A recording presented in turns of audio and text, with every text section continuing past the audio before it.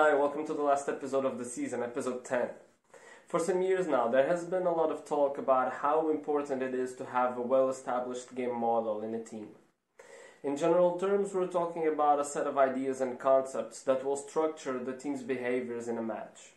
Nowadays, most coaches acknowledge the importance of having a framework with principles and sub-principles that will guide their team in the pitch. And we have already shown in previous episodes how it helps bring clarity to different moments in training.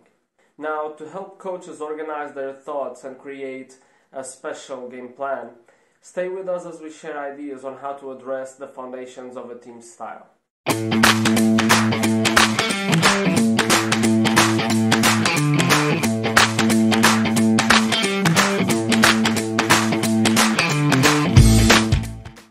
To begin with, everyone has a preferred style of play, whether it's more possession-oriented or counter-attack. However, context will once again play a big part in developing a game model. Knowing the players you'll be working with and their level, assessing the competitiveness of the championship you'll be playing with, understanding the club's culture, among other aspects, must be taken into consideration when you're trying to create a game proposition that will extract the most value possible from the players and the team. Unlike planning exercises for training sessions, I believe that there is great potential in taking ideas from what the big teams out there are doing. That happens because the positionings that are working at elite level will have a bigger transferability to a more regular context. For example, the way you press or the way you play out the back can be replicated and tweaked in a way that works for most teams. It is no coincidence that we have witnessed the trend of playing a 4-3-3 and then moved on for a 4-4-2, and more recently we have the trend of playing a 3-4-3 and a 3-5-2. To a certain point, the game model can be a source of competitive advantage, at least until it's replicated or countered, hence its importance in today's football. In addition, there's nothing wrong with mixing different ideas from different teams, as long as the final result is a game model that is seamless and that you can comprehend and explain to your players in a clear way. Moving on to building the game model, one way that you can organize your idea of the game is by splitting the game into 5 moments: offensive organization, defensive transition, defensive organization, offensive transition, and set pieces. Here's a summary of what you should think about in each moment of the game. For the sake of simplicity, we will not go into much detail about the sub-principles of the different moments. Starting with offensive organization, it represents the moment in which your team has the ball and both teams are organized. In this moment of the game, your team is attacking with a lot of players and your opponent is defending with a lot of players as well, so we have a clash between two large structures. That being said, what behaviors are you looking for in these circumstances? Do you want your goalkeeper to play short or long? How many players do you want to see involved in the build-up? How do you want your players to be positioned to attack? What collective behaviors do you want to see? Or how do you integrate the game principles in this stage? Now, when your team is attacking but loses the ball, it shifts to the defensive transition, the second moment of the 5.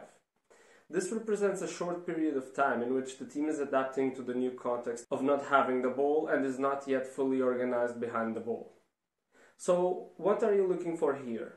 A quick reaction, or that your team retreats to defend deeper? Press individually or try to cancel the line of pass? In a way, answering these questions will allow your team to have a plan that nullifies or delays the opponent's attack. As your team is able to reorganize defensively, establishing a larger defensive structure and slowing down the attack, it enters the moment of defensive organization, which is exactly the opposite of the offensive organization. Here, do you want your team to start pressing high, 3/4 of the pitch, or low? What will be the pressing triggers? Where do you want to direct your opponent to? Do you prefer to man mark, zonal marking, or have a mixed approach? These behaviors aim to stop the attack and enter the 4th moment, offensive transition, characterized by attacking with less players at a higher pace in a moment when the opponent is not organized. To do so, what do you want your players to do when they win the ball? A side pass or look for frontal support? Perhaps play direct to the back of the defense? Are you looking to explore the flanks or the middle? Additionally, the 5th moment, set pieces, will be covered by your strategies to take free kicks, corners, throw-ins, penalties and goal kicks. In the end, it's very important that coaches create smooth transitions between moments. For example, when they're attacking, their positioning should take into account the risk of losing the ball and vice versa. Having organized the game into different moments, one way that coaches can find the answers to all of the questions above and many others that will come up is to base their game model in the game principles and the creation of numerical advantages. Now, notice that I didn't mention dynamics like the winger cuts inside and the fullback does the overlap when the team is attacking on that side. That is because I believe there is great value in letting the players decide and adjust to the different contexts of the game.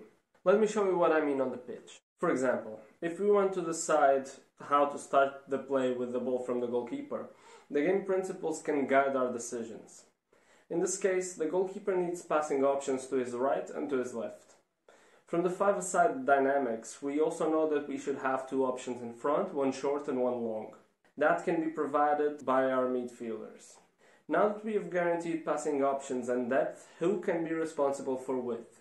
Exactly, the fullbacks. From this structure, and depending how the opponent is pressing, the coach can decide to add one more player, take one out, ask the fullback to make an inside movement. Options are endless and are guided by thinking about the game principles. Now picture the situation where the team is attacking. If the opponent presses with one striker, we know that to achieve an advantage we only need two players. And for each player he will need an option on both sides and in front. From there you start putting the pieces together and adjust according to what you think makes more sense to your team. Alternatively, if the opponent starts pressing with two, it will require a third player to create an advantage. Who? Any one of the three midfielders or a fullback, as long as the team is balanced and able to maintain shape. This way, the team adapts collectively to that situation without the coach needing to impose who goes where, promoting more unpredictability. Altogether, if you develop a general idea of how you want your team to behave in the different moments of the game, and back it up with the game principles and the search for numerical advantages, chances are that the players will develop an independence that will allow them to adjust to the different positions of the ball in any moment of the game. On a different note, one of the struggles that I used to have was that I had absolutely no idea of what kind of players I was going to coach and how they could fit in a game model. From my experience though, I came to learn that in the initial stages of a project, it's impossible for a coach to pass along all the information about how he wants his team to play. So for that reason, there is time for the coach to analyze and eventually change, tweak, or create some of the ideas that he wants to see happening on the different moments of the game. For example, in my last experience, we only decided the system that we were going to play in 1 week into the project because we had absolutely no clue of the kind of players and the characteristics of the players that we were going to have. For that reason, we started by doing exercises very focused on the game principles in order to guide some behaviors that we wanted to see happening. And we started building from there. What's more, it may be the case that the coaches need to make some changes to their game model during the season, and that's okay, because building a game model is a never-ending process of adjustments in order to find the solution that promotes the best performance possible. Personally, I've even made changes to the game model based on intelligent movements that my players made that were not contemplated in the original game model, and there's nothing wrong with that. To wrap everything up, one fundamental aspect of bringing a game model to life is having the ability to create the most adequate exercises that will put the ideas of the coach into practice. Moving on to this episode's Q&A, I got a question asking if having a game model means that the behaviors of the team will be the same in every match. Well, I would say that most of the behaviors will be the same in every match.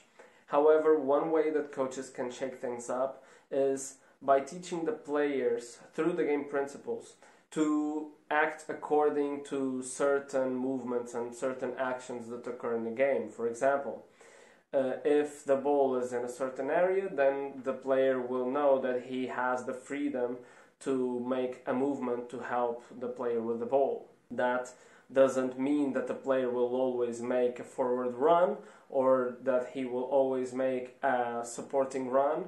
It just allows him the freedom to understand what is best for that situation. In contexts where the coaches have the ability to analyze the opponent beforehand, it is possible that there are some changes in the positions and movements of the team in a way that can better cancel the opponent. However, that already is talking about strategy, which in itself is a whole other episode. This wraps up our first season of episodes. However, we will continue to post content on YouTube and across all the social media channels linked in the description. In addition, we will continue with our WhatsApp group active in case you like to discuss other training topics. I hope this experience was as enriching for you as it was for me, and once again, thank you for watching.